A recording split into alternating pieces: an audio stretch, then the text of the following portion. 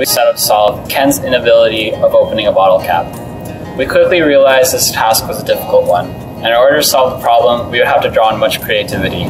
We created a working prototype looking like this. It works with 3 long worm gears. The one being pushed by Ken is rotationally stationary, and it twists the other 2 around it. The 2 gears extend past the mechanisms, twisting 2 rubber ends, providing the necessary friction to open the bottle.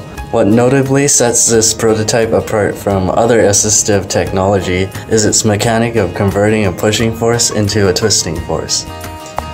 In our design process, we try to keep our solution as non-specific as possible, so its applicability could venture past the opening of bottles and thus help a disabled person overcome their twisting motions demanded in their life.